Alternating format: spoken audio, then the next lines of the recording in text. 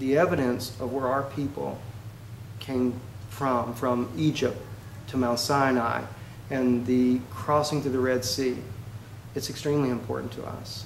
And, you know, it doesn't matter who discovers that as far as whether it be Jew or Gentile. The fact is that that can be documented, because there's so much argument whether or not our people really were in bondage in Egypt. Many of the Egyptologists or the archaeologists, they argue, they say, well, we can prove from Solomon's time, David's time, but when it comes to were the Jews ever really in Egypt or not, there's still a lot of debate over that. I mean, it was probably David Rohl that in his book that he wrote, Pharaohs and Kings, that brought more of a chronology from an Egyptologist side that began to help archaeologists find the remnants back in Egypt. But it was a God-gifted man by the name of Ron Wyatt that discovered Mount Sinai and where it was in Saudi Arabia. And Josephus, the Jewish historian, you know, always pointed it out as well, that it was in that area. And if I'm not mistaken, Sir Isaac Newton as well made mention that the mountain of God had to be in northwest Saudi Arabia.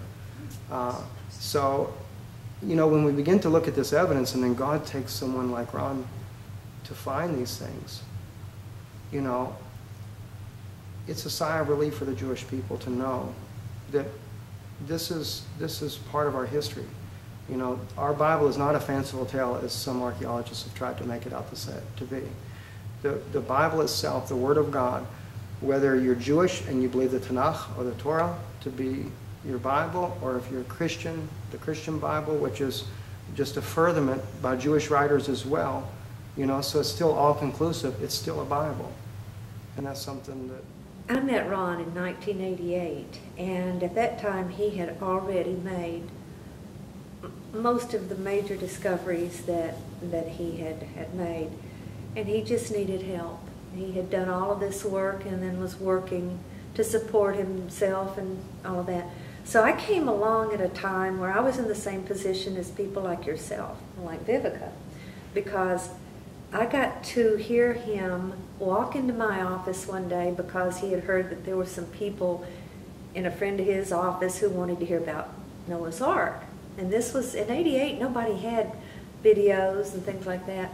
So he walked in and he started talking to just a handful of us. And what he talked about there was the first time in my life that I'd ever heard anyone talk about Jesus Christ like a real person. Amen. He sounded like he was his friend. But the subject of Mount Sinai was one that was very, very close to his heart, because he had, in this day and age, we don't think so much of it.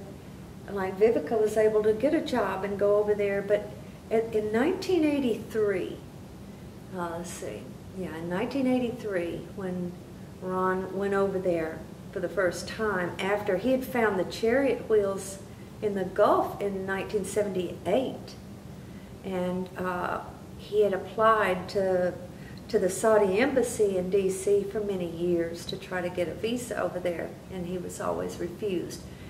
And he wasn't, you know, a very well-connected type person, so he couldn't get over there. You know, he just wanted to go over there.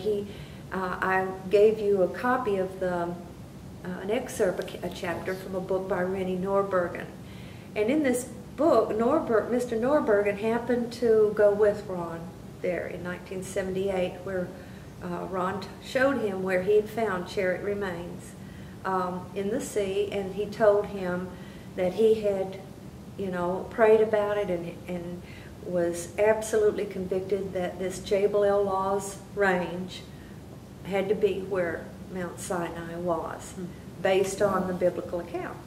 And so when he and his two sons, who were one was a teenager, one was just barely not a teenager, they were taken prisoner by the Saudi Coast Guard, that's who patrols that area.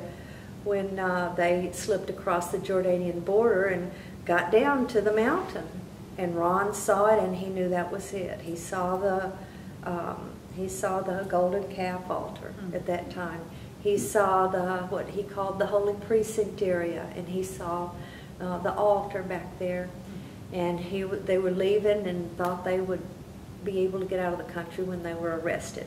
Now, the reason they were arrested is because a certain person had called the Saudi embassy and told them that the Wyatts were Israeli spies. And I remember reading about that before. So it was a very, very, very serious thing. And they were imprisoned. Ron talked about it. He never would say anything bad about his captors. He said there were some there that were very kind to them. One in particular that they were very fond of and didn't want anything to happen to. So that's why they wouldn't really try to escape. But they confiscated all his photos, you know. And so he came out empty-handed. I know there's so much that you discovered at Jabal al-Az, but when it comes to that Red Sea crossing, God had to have a second witness there. And because he knows how Israel is. I mean, we're a people that are still bound by that law. When I think of that, I can't help, this is kind of just comes to my mind. I think of when God tells Elijah to go and he'd find this man called Elisha. And when he would find Elisha, he would be the one that would take his place. He would be in his room, as I think is how it's written in the Christian Bible. But in other words, he would take his place. He was going to take his place in the future. Yes. And Elisha is plowing behind 12 yoke of oxen. And I've always believed that that is a type of the spirit of Elijah, or the Elijah that will come in modern days that Israel is looking for. And when he comes in that sense, he will find Israel still yoked, the 12 tribes of Israel yoked under the bondage of the law. But it is this Elisha that will loose that bondage for them and take that law out. But that's saying, the whole point is, though, is when you're looking at being a witness, Ron Wyatt being the first witness that God used to verify that the children of Israel have actually crossed this place indeed. And then God turns right back around and he brings you in as a second witness. And, you know, never thought about it. Viveka, but you know what's even more special about that? Who was the first person to witness the resurrection? Women. It was a woman. It was Mary. First one to witness that.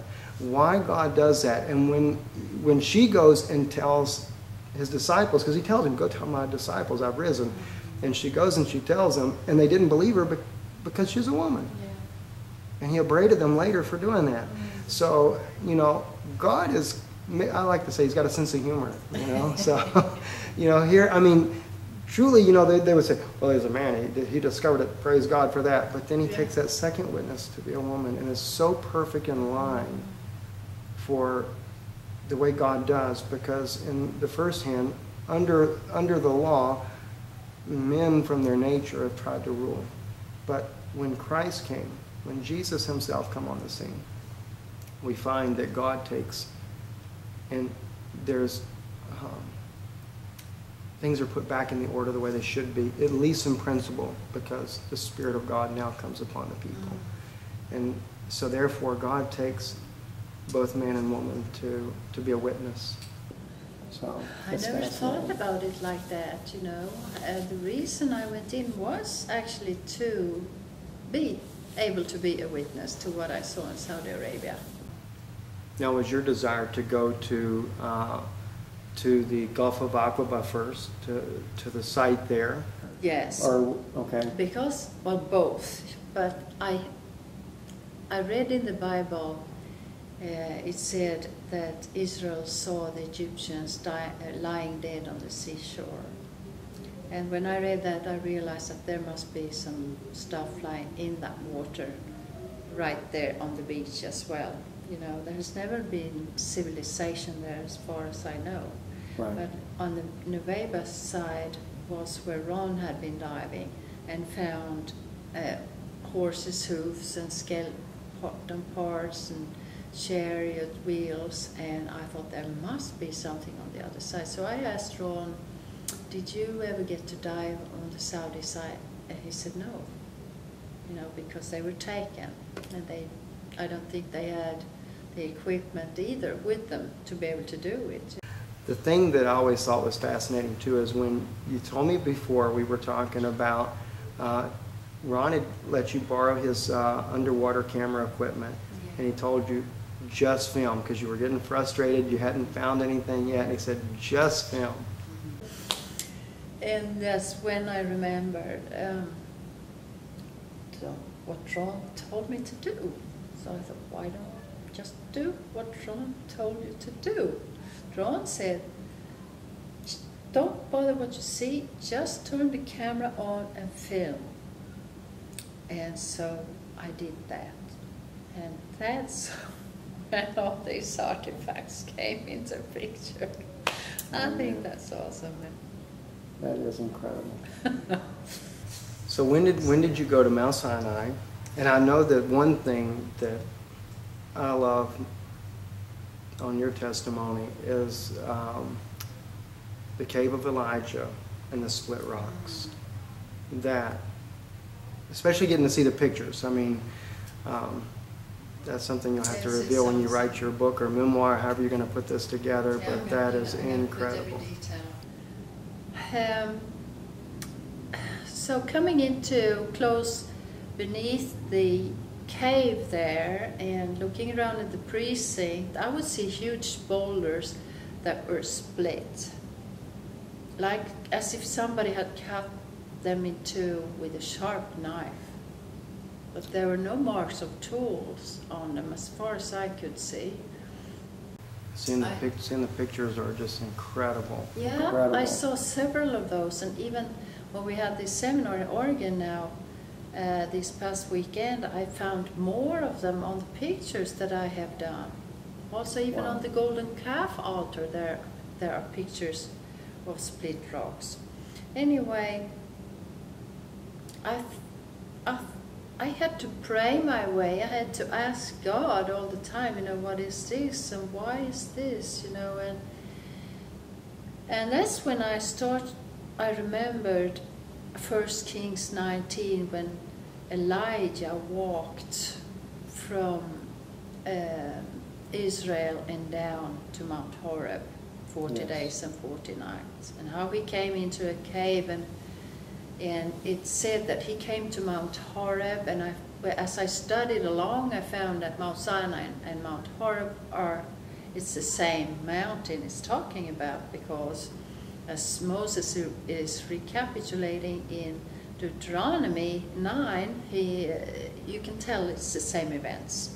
Of course, when we look at Josephus and the writings that we have from him, putting the mountain of God in northwest Saudi Arabia, and then Paul going into Arabia for 3 years, it seems really no doubt or no question it was a holy site for the Jewish people. And then, of course, when you find where Ron discovers the pillar and in the sand on the Egyptian side, and then later we find that the pillar that's on the Saudi side, and if I remember correctly, I may be wrong on this, there are the ancient Hebrew hieroglyphics on that one, where you can see the name of Solomon, the name of Yahweh or Yahweh, however people might want to say that. But it shows that undoubtedly Solomon must have had these pillars erected as a monument, as a testimony where the children of Israel crossed. So, you know, Paul, they had to have known where the mountain of God was, and it's just been lost over time.